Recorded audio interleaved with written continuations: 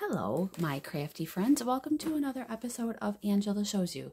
So today I wanted to do a really quick video on making straps, handles, whatever you like to call them, depending on what the project is that you're doing, I suppose.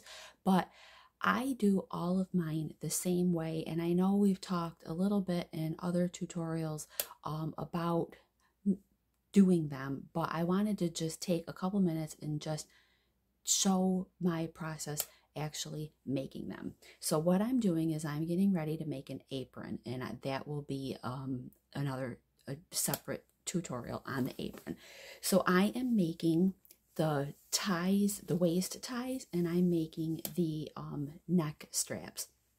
So I like to actually make my aprons with 2 neck straps that tie together in the back so that people can decide, how they want it laying on them exactly, where do they want their bib to start. So I actually prefer to just, instead of making on my aprons one neck strap that just goes this way, because some people, might not want it necessarily like to start down here, and then just some people, depending on, if a person's, especially, like if they're taller or shorter or bigger. So it's just nice to have the flexibility. So I actually make 4 straps when I'm making my aprons. I make 2 for the neck and then 2, of course, for the waist. So the ones for the waist, I cut them, these are full 36. I know that's really super long, but it's just nice. Some people like to tie it looser. Some people, like to tie them tighter. Some people like to wrap it around their waist and tie it in the front. So I figure 2 36-inch straps gives people just a really, some options is wherever people like to tie.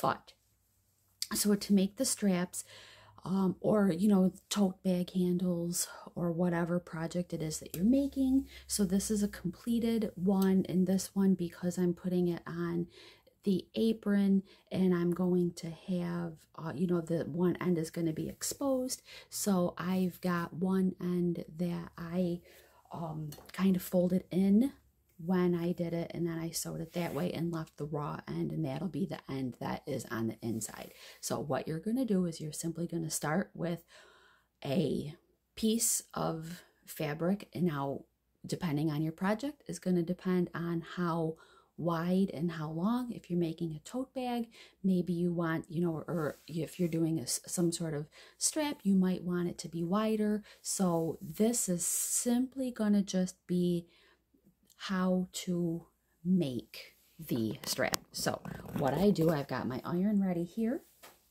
So all you're going to do is you're going to take your piece of fabric, you're going to fold it in half. I've got my iron all set. You're just going to fold it in half, give it a nice press.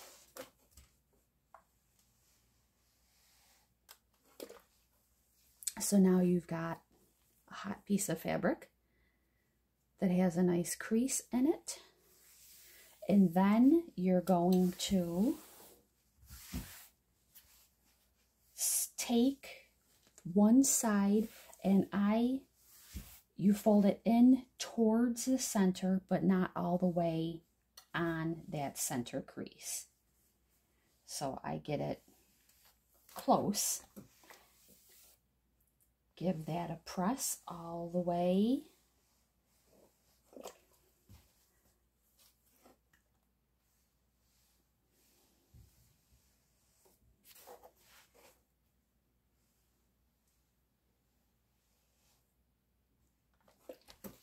And then you're going to do the same thing on the other side. You're going to fold that in again towards the center.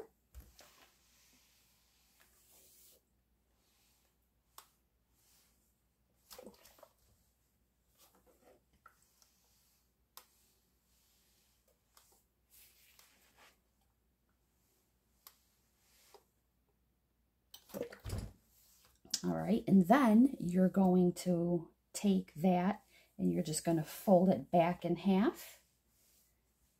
And then I just give it another press again. And I do like to just make sure that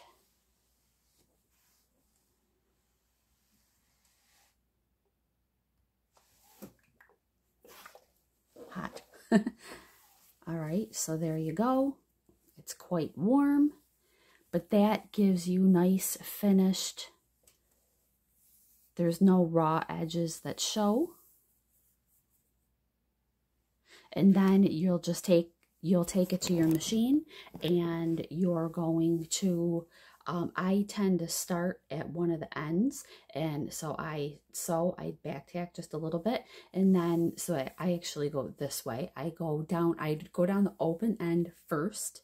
So I'll start up here, I'll sew all the way down, I'll go down this end, and then I'll sew all the way back up until I get to the end. Now, for the strap for the apron, because I'm going to have one end of that showing, what I'll do is I'll just take one end and I'll fold it in just a little bit.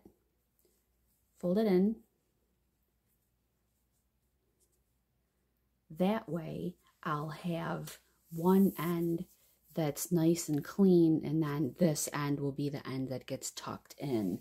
So then we'll just give that a little press.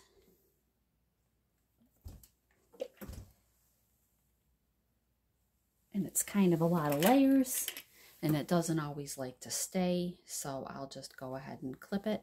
But I'll take this to my machine, and I will give this a stitch all the way along all four ends, and then I'm going to do the same thing for, so I already have one side strap. I'm going to do the same thing for the other side strap and the other neck strap.